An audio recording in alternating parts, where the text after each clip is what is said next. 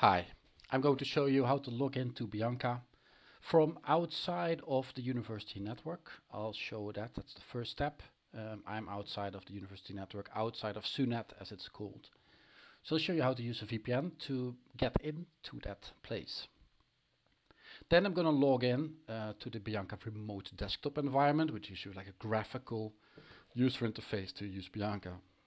And then I'm going to log into the Bianca command line environment, which is only text there. And then I'll show you a bit about the login node and how to start an interactive job. So the first step is to use a VPN. Well, the first quick thing about Bianca's design is the idea is that she's a computer cluster to protect sensitive data. That's her job, and she helps doing that.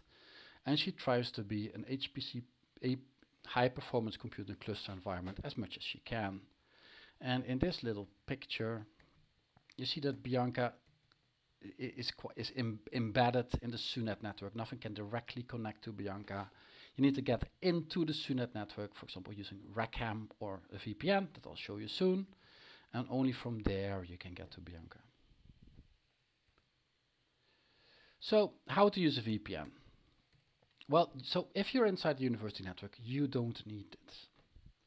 If you're outside it, like I am, you have to take a look at how to get VPN and the right credentials at your university. So I'm at Uppsala University, so I need to request the VPN services of the university, which is VPN Cisco, using Cisco AnyConnect. You can install it here. It went super easy for me. And now I can just run it by doing AnyConnect by starting it. I connect to vpn.uu.se, Uppsala University at Sweden. And I need to connect, I need to type my password now, I'll do that now. Bam, it's password A, so in Uppsala you have like 2 passwords, so password A. And now I'm connected to the VPN. This means that my web traffic will be going via that VPN, and that VPN is in SUNET, so I'm practically I'm within SUNET now. So now I can do the rest. So the next step is to log in to the Bianca remote desktop environment. There's a website for this. So I click this now, and you see that it's very convenient to use. So my username is Richel, the project name is this one. My password, I have to type this in now.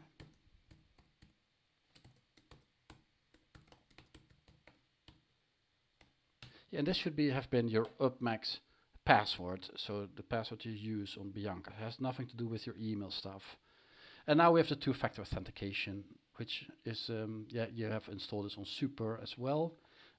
But you shouldn't use the Super 2FA, you should use the UpMax two-factor authentication number. So it should say UpMax on your app.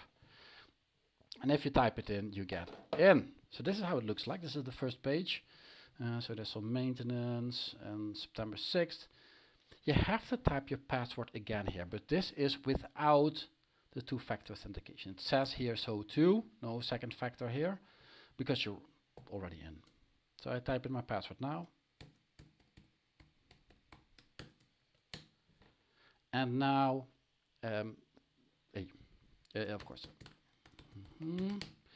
So now you can already see at this tab that it's a program called ThinLink. It will establish a connection to a remote desktop. It's some kind of Linux distribution, and you can use all your graphical things there. So it's building up. You see it's like the things you would expect from a Linux distribution.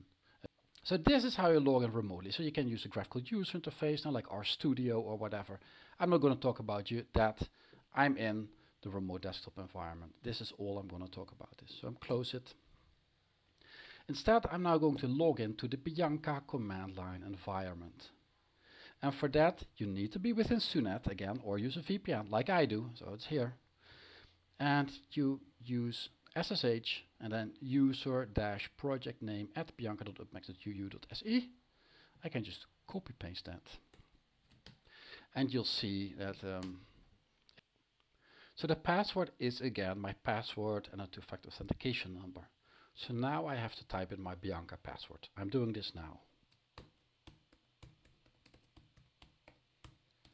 I've typed in my Bianca password now, and now I'm going to use my upmax two-factor authentication number 532994, and now I'm into Bianca. Note also here, and it says here, you don't need two-factor authentication anymore, it's just your password again. So I'm going to use that.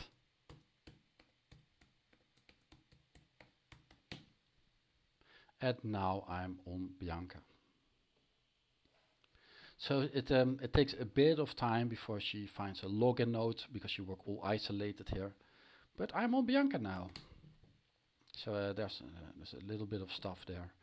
I'm on Bianca. So the last step is the thing that we're now on the login node. And on the login node, you use easy jobs.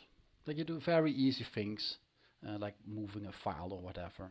Or you start jobs for worker nodes, so-called job scripts. Let's say you want to do something big and you want to try out things. Then you have to start an interactive session, as it's called. Then you log into a worker node. So suddenly you're a worker node, which is a bit more powerful. And there you can do your rough calculations. But the login node, you should only use it to do easy things. So I'm going to show you how to do this. You have to use this command. I'm going to use the correct project number. So the command is interactive -A project number, and then the rest of these things. It requests you 2 cores for 8 hours. You can change those numbers. It's just to have a number because you need those numbers. You need to give some numbers. So it's now looking for a worker node that I can start working on.